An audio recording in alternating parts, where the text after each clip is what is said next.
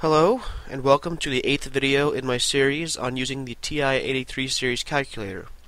This video will focus on the basic aspects of matrices, starting with how to input matrices, then how to add, subtract, and multiply matrices, and some of the more important functions regarding matrices. Now, first notice that the matrix is the second function of the X inverse button. So let's press second matrix, and it brings us to this menu. Mine is blank in this area, but yours may or may not have matrix dimensions listed, depending on what you or the previous owner of the calculator has been doing. Either way, it's nothing to be concerned about. This is a list of the matrices that are currently stored in the calculator. The calculator stores matrices as letters with brackets around them, but FYI, you can't just put brackets around a letter and try to store it as a matrix. It has to come from this menu. You can, however, use the store command to store a matrix into one of these variables from this menu. Okay, now to get right to the point, how to enter a matrix. Go to the matrix menu, then go to the third page which says Edit. Select which variable you want to use. I'm going to use A. Then enter the dimensions of the matrix and the individual entries. Now go back to the home screen, then go back to the matrix menu and select the variable from the first page. It takes you back to the home screen and puts the variable in the input string. Hit enter to see the matrix. Now you can do matrix operations right on the home screen. So I want to add these two matrices. First I input them as A and B. So I go to the matrix menu, go over to Edit, select A, change the dimensions to 2, 2, input 4, 7, 8, 2. Now I go back to the matrix menu, to the Edit page, and select B, and put 2, 2 as my dimensions, input my entries. Now I go back to the home screen before I go back to the menu.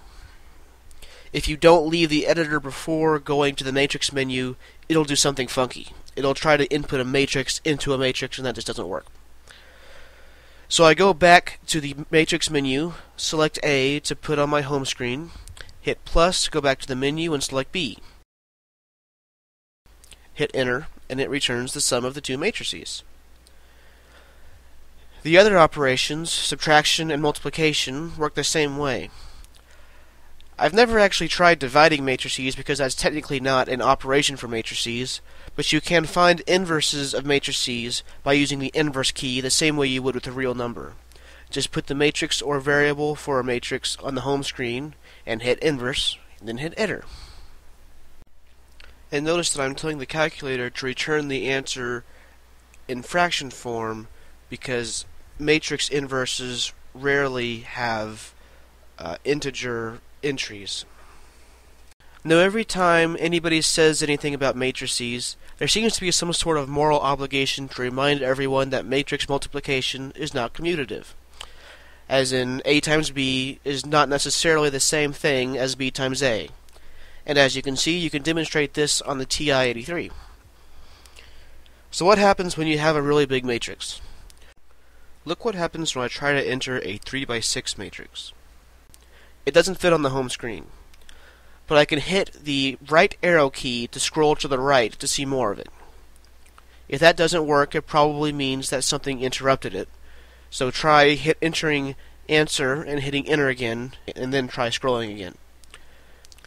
Now for the functions regarding matrices. Go back to the matrix menu and go to the second page. You'll see a list of commands. The first is the Determinant Command. You can see that it looks like any other function. You select it, and it brings you to the home screen. You put a matrix inside of it, and it tells you the determinant. The next command is the Transpose command. You use this after the matrix, almost like a power, exactly like you write it on paper, and it'll return the transpose of the matrix. The Identity command returns the identity matrix with the dimension that you specify. So if you type in Identity3, it returns the 3 by 3 identity matrix. The next two functions are very important and very useful. Row-Echelon form and reduced row-echelon form.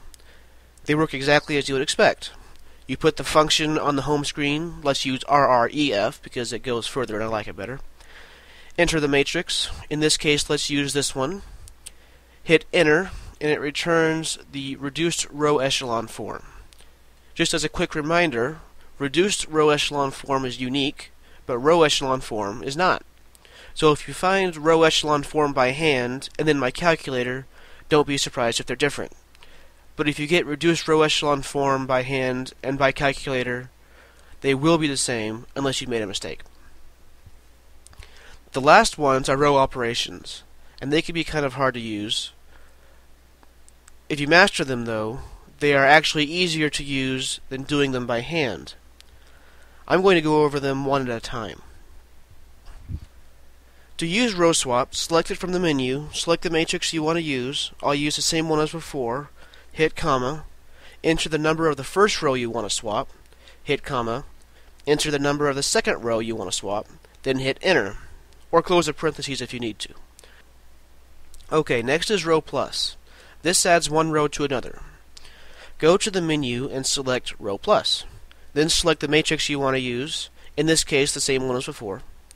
Hit comma, enter the row that you don't want replaced first, then comma, then the row that you do want to replace, and hit enter. Next is row multiplication. Go to the menu and select it, then hit the scalar first, then enter the matrix, then enter the row that you want to multiply by that scalar, hit enter, and get your result. Now for row addition, but this time with multiplication by a scalar.